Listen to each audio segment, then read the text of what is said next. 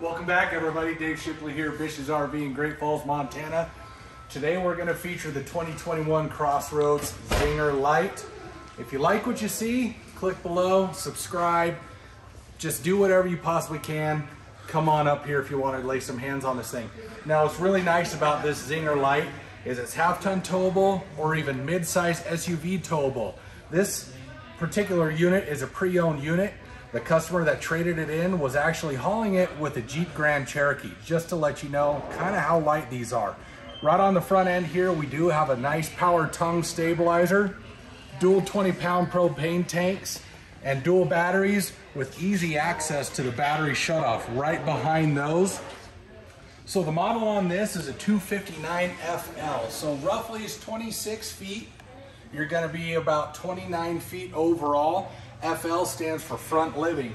On the outside here, we have an 18-foot awning with LED lights, so if you're hanging out outside, wanting to just be with your friends, you're out of the rain, you're out of the sun, but you got some lighting at night. Why don't we take a little walk up these solid steps here? We'll show you around inside.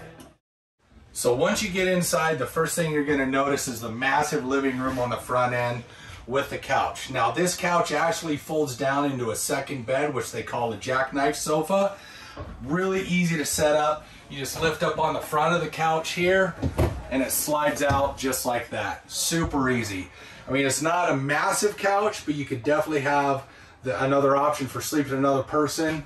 Really big spot to put a big TV. I mean, you could probably put a 55-inch TV up here, hook it up to your sound bar. You're going to hear it throughout the whole coach.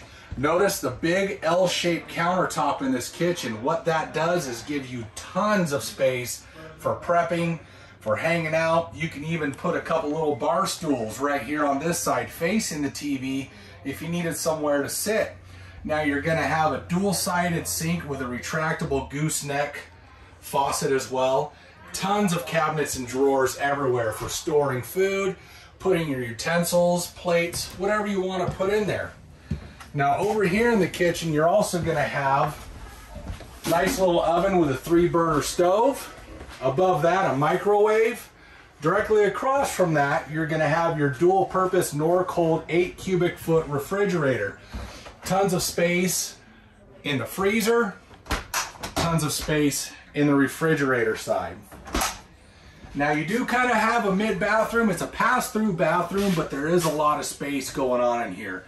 On top of your reading throne, if you're a guy, you know as well as I do, you got to have leg space. So you have that in this camper with a nice medicine cabinet behind your mirror right here. Nice little sink across from that. Tons of space in this stand-up shower. I mean, I'm 6 foot tall, 275. I can easily take a shower in here. Right along the rear, you're going to have your queen-size suite. So what's going to happen is standard it comes with a queen size, but you can fit a king size mattress in here. You do have tons of space on either side of this mattress to put in a larger one. You also have receptacles and USB chargers on the sides of the bed for plugging in your devices, or a CPAP machine. We're running into a lot of customers that have CPAP machines. They get worried about those when they go camping, not having a place to either set them or a place to plug them in. A lot of manufacturers are coming out with that option nowadays. Underneath the bed, you also have some storage, throwing in your boots, your shoes, whatever you want to do. Along the outside of the camper, which you saw in the beginning of the video, the pass-through storage underneath the rear.